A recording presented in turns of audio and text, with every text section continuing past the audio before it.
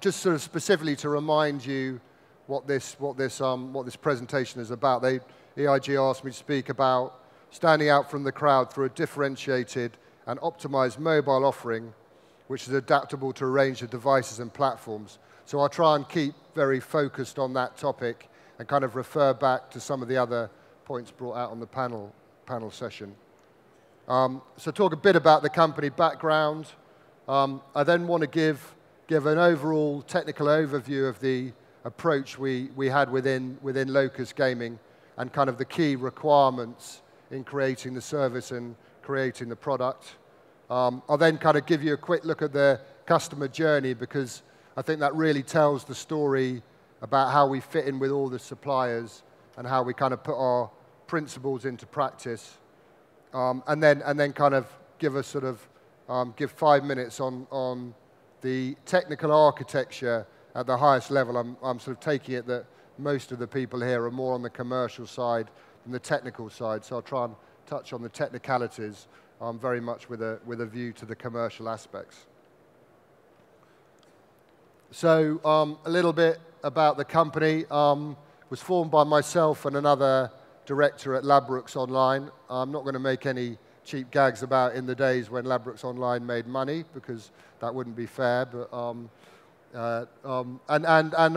view when we first came up with the business plan was all about offering a first-class product for mobile, tablets, and all the next generation devices, and kind of, as we heard in the panel discussion, sort of thinking about all these devices almost as one, rather than trying to break them up individually, is sort of very important. We're based in the UK. We have a license in the Isle of Man, so the UK company has a service agreement with the Isle of Man company, which is where the bets are struck and the license is held. At the moment, we're launched under one single brand, which is Jack Gold. We own that brand ourselves. We've got very much a multi-brand strategy, and I'll say a bit more about that later on. And while it wasn't in the original business plan, we're looking at a couple of white label opportunities. We've got 11 employees at the moment, and the really nice thing about the business, the way the product's being created and the systems are being created, it's a very scalable business. So as we add more customers, we'll need a few more marketing people, but really the only cost you're adding on is through customer service. Everything can be kind of serviced easily in terms of developing the product going forward.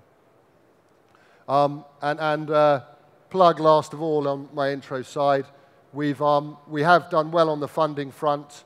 We're funded for what we need at the moment, but there is equity available. So anybody who might be interested, please don't be shy.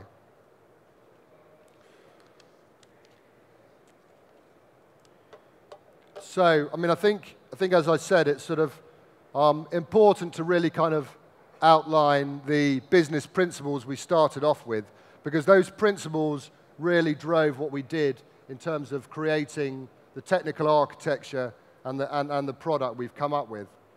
So first of all, as I said in the intro, it was all about delivering the best possible online experience for all devices, all the next generation devices. So not dividing down to iPhones or phones, but right the way through every size of screen and every operating system. We wanted to be able to deploy new brands, and at the moment our Jack Gold brand and product is aimed at a very specific market audience.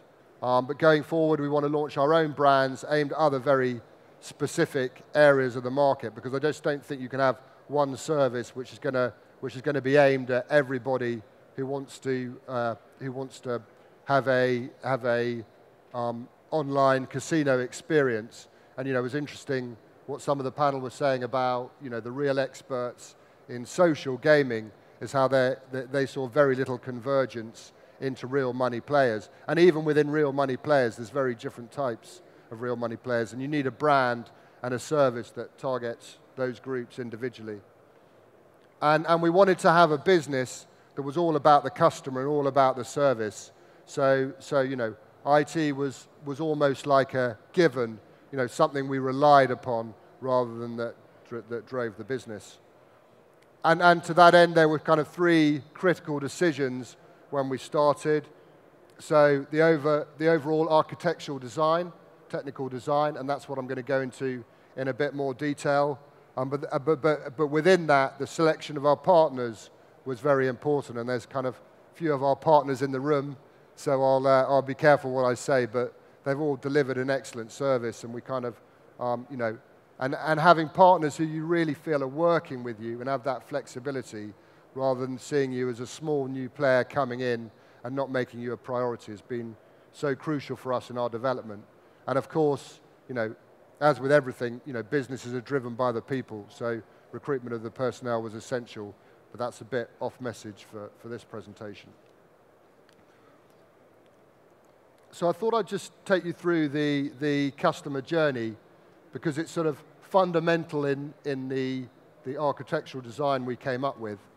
So the way it works is, and we'll talk about the Jack Gold brand specifically, so if somebody wants to use Jack Gold, at the moment they access through a web browser.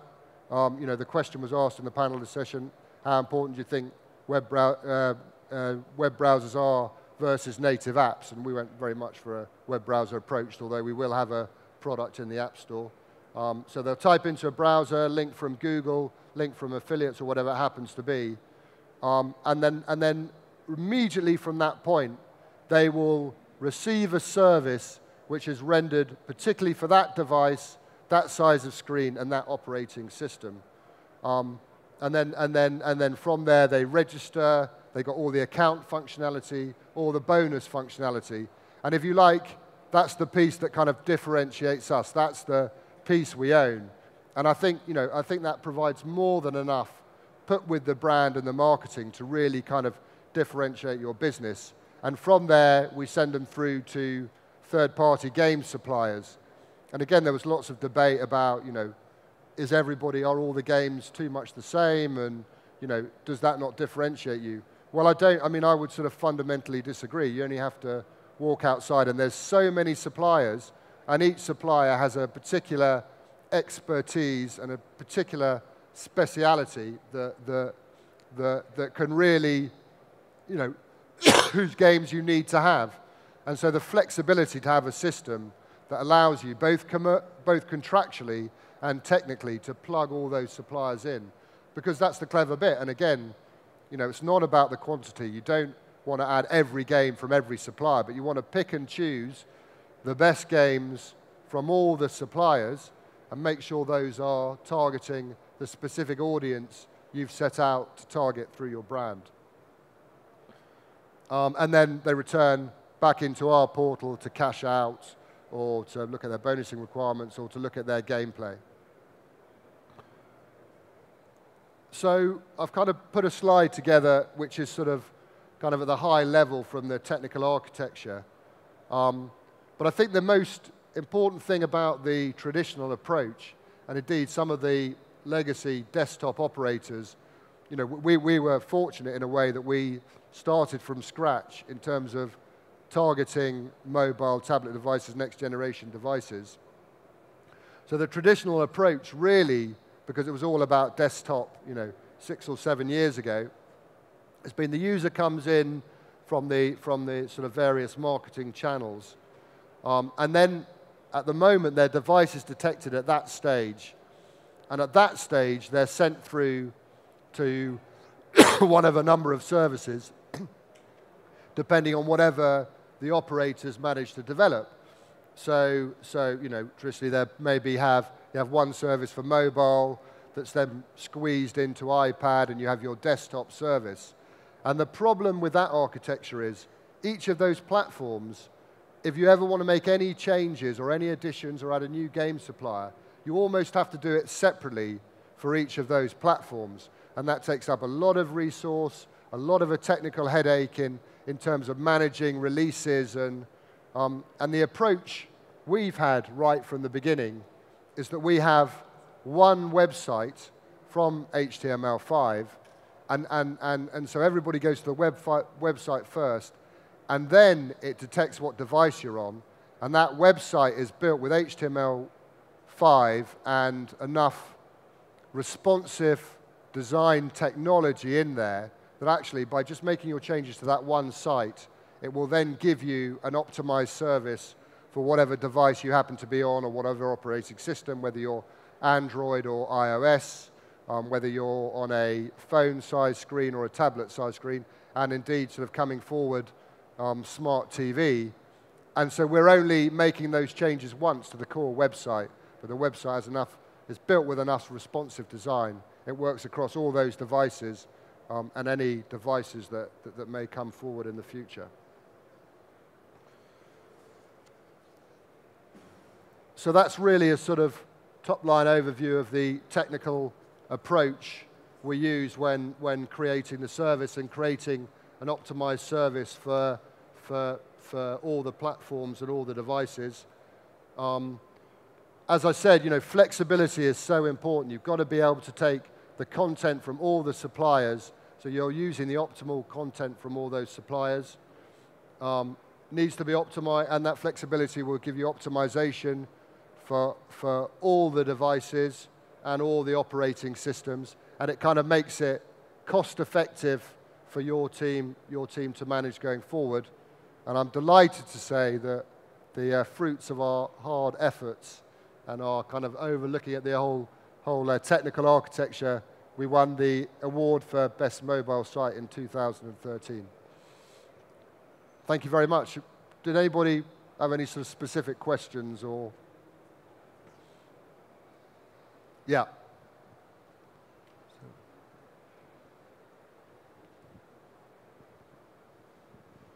Hi, great presentation, thank you. Simon Lanners from M Fortune. Quick question regards your conscious decision not to be in the app stores at the moment. I think certainly for our industry, the app stores promote an element of trust within the players.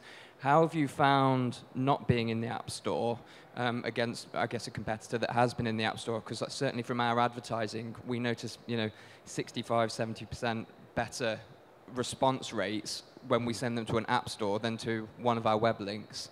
And just wondering how you see that playing out. Yeah, I mean, I think the simple answer. I mean, I wouldn't be against being in the app store anyway. I just kind of think it's not the be-all and end-all. The effect it's had on the business, I guess I'll only really know until we have our app in the app store, which sort of, depending on the approval process, will hopefully be next week, but certainly before we start our TV advertising.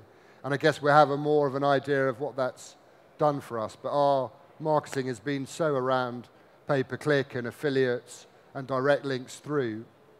We don't think it's had a big effect because we haven't done much above the line, but we'll know more once we've kind of launched the product. So,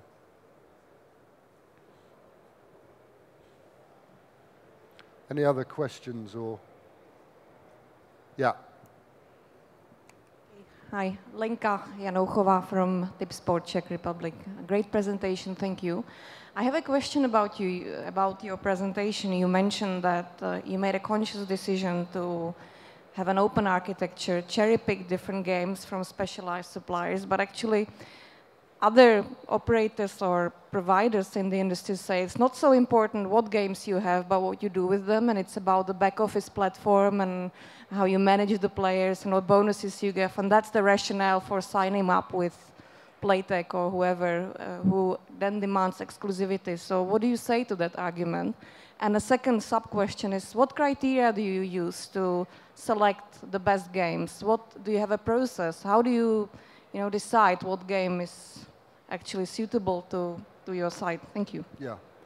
I think I would sort of agree with the point. I mean, that's the point I was trying to make. If you've got access to all the games from all the suppliers, you differentiate by how you display the games, which games you take, which games you show, which games you promote.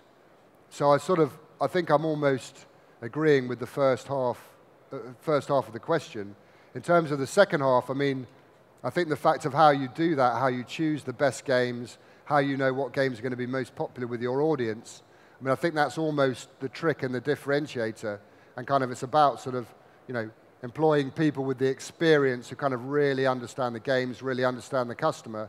And, a lot of it will become trial and error. So, you'll launch a game, where you position it, if you position it in the favorites section or under which tab, how easy it is to get to, how much you promote it through CRM activity can be very important, but it's kind of, constantly measuring those games, see what's working, not working, and adjust accordingly. And you've got the ability to do that if you've got a number of suppliers, because you'll kind of know which games from which suppliers are working.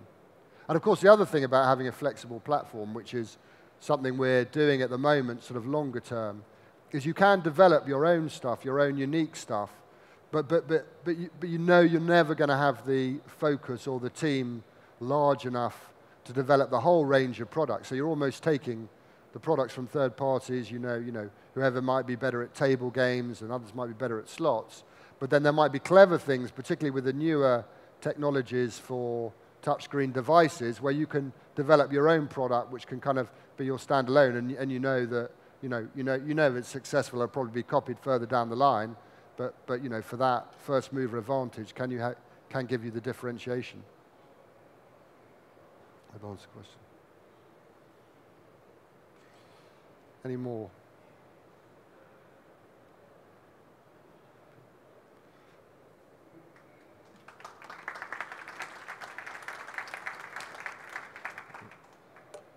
You're fully hooked in.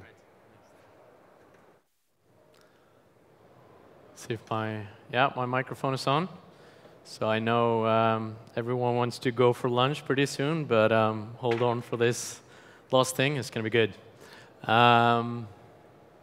Right, see if I can get my presentation on this one.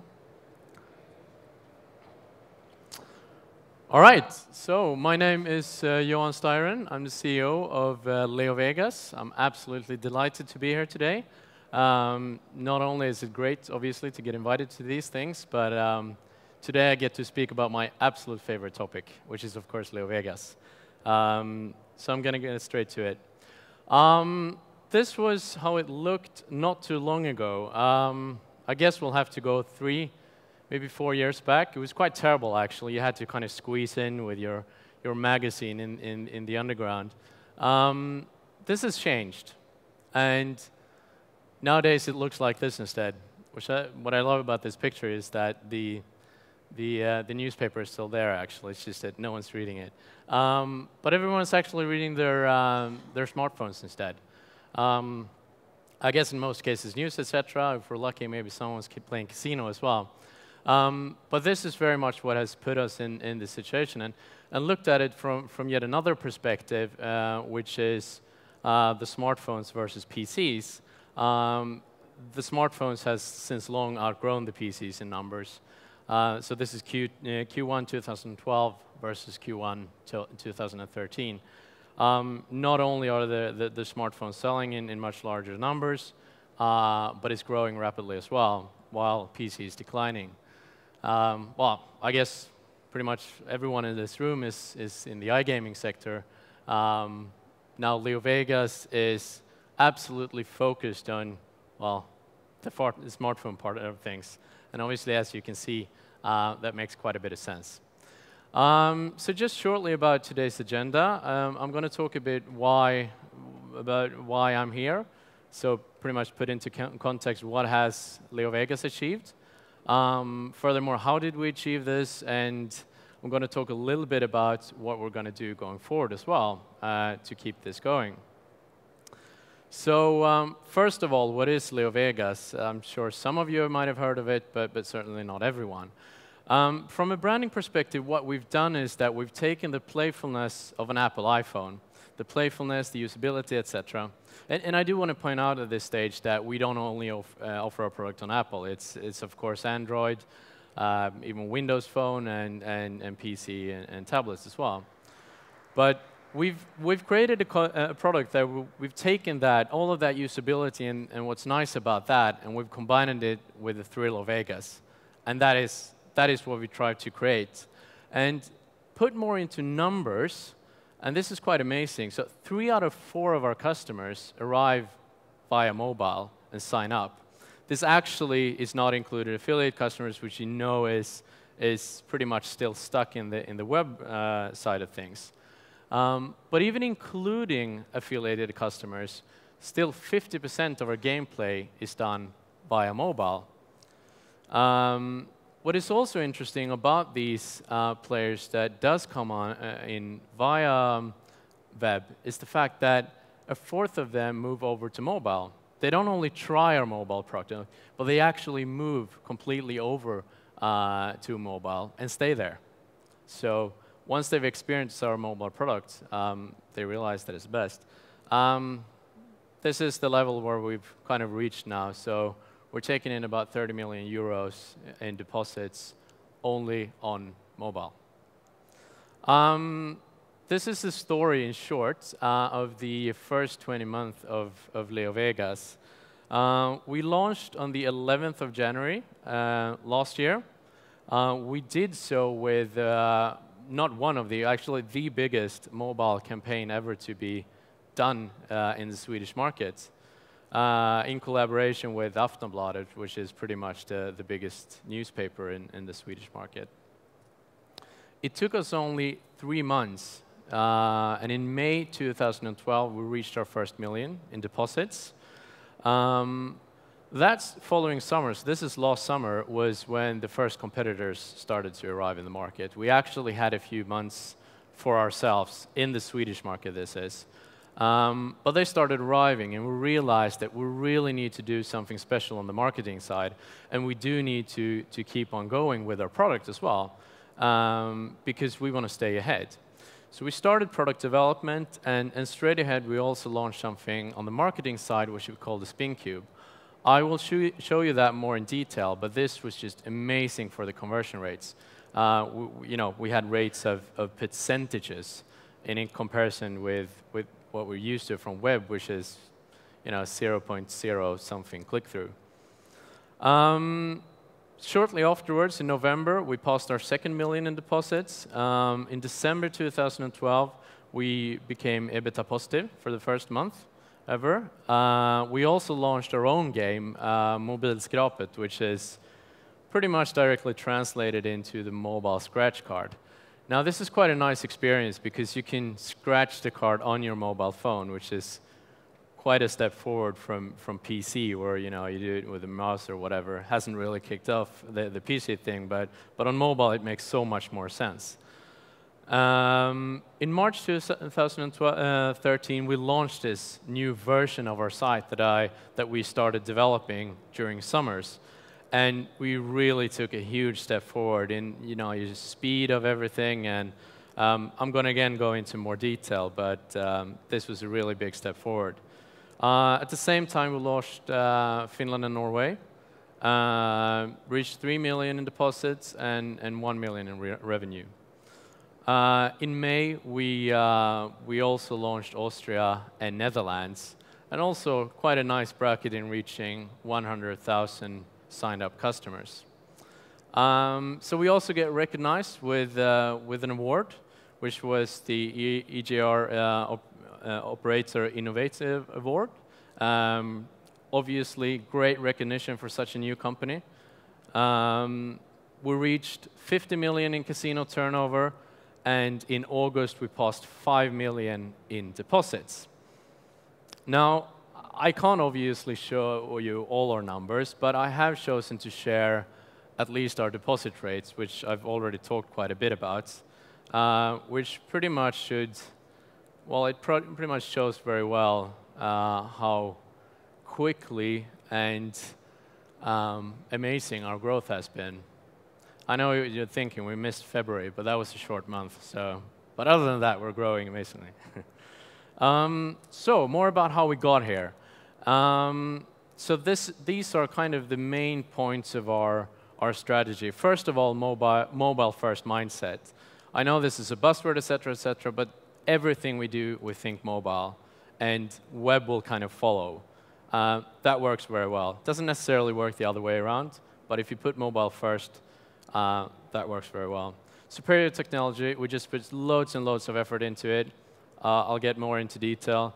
Finally, the innovative marketing. I've already mentioned the Spin Cube, but I'll show it to you as well. I couldn't help but including this quote. LeoVegas is leading the way into the mobile future. This was said by GIQ Gaming Intelligence magazine back in February. And well, it so well represents, you know, what we want to stand for. So yeah, talking about mobile raising the bar. By putting mobile first, we do the very best gaming experience in general. And the reason for this is that we have to prioritize speed so much. Obviously, we're dependent on, we can't assume that people use Wi-Fi's or whatever. We're dependent on a mobile net. So we have to optimize our product to absolute perfection. Obviously, this helps our whole business. This helps the web part of things as well. There's been a lot of mentions about the number of games, etc. I agree that the best thing to do is to add a lot of game suppliers and cherry pick. I do think that you should have a pretty broad set, but that is certainly driven from the mobile side of things as well. Fastest payments. So this is quite a challenge as well. I mean, obviously, we have to look around quite a bit to get these payment solutions that are secure and actually work on mobile, which is very much easier said than done. There's more and more solutions coming up now, but this has certainly been a challenge, but something that we've gone very far with. You do need a broad set, not necessarily for every single customer, but you do need it when you enter new markets.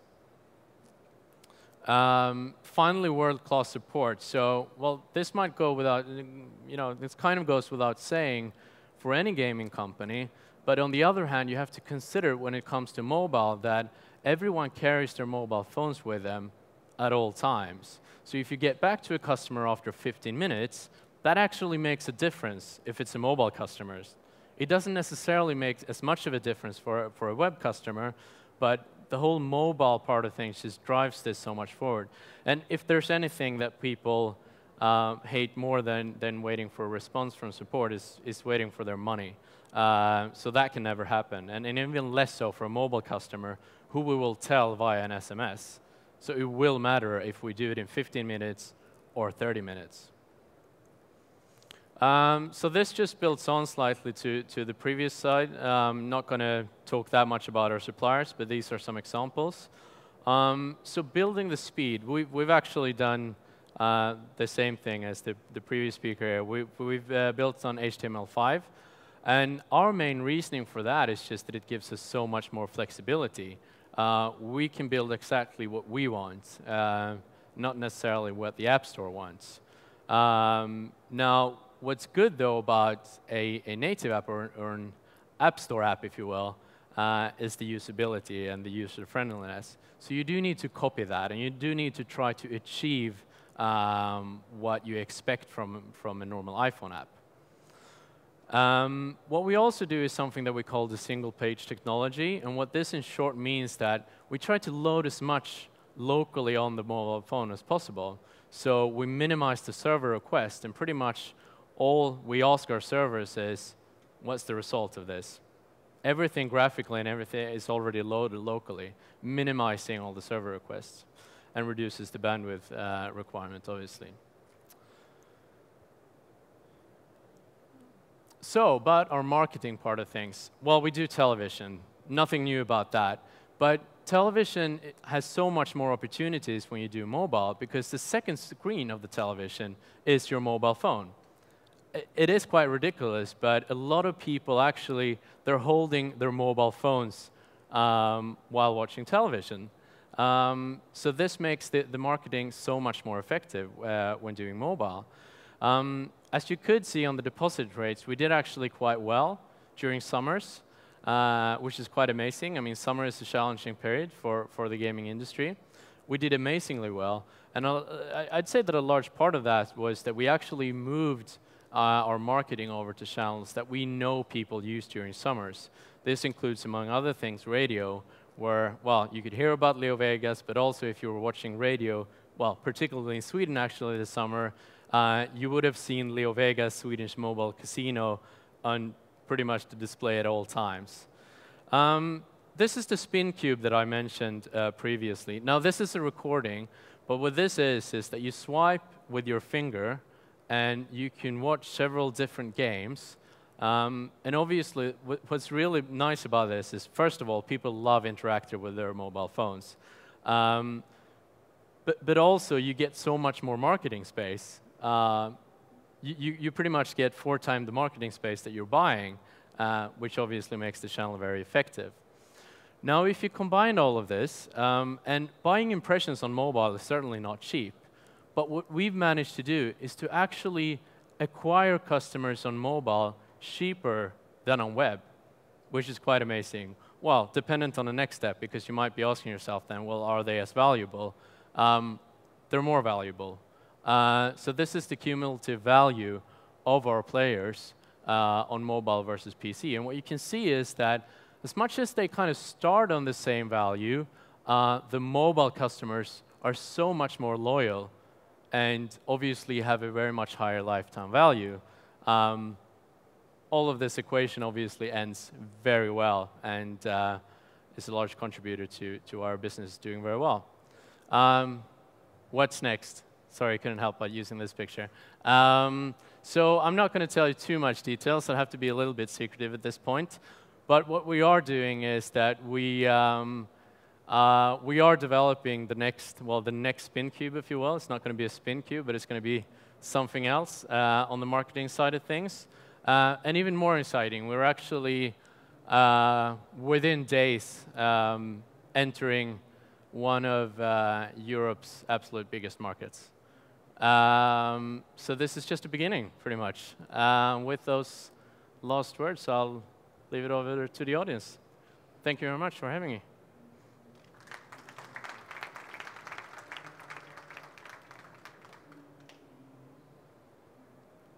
Any questions anywhere?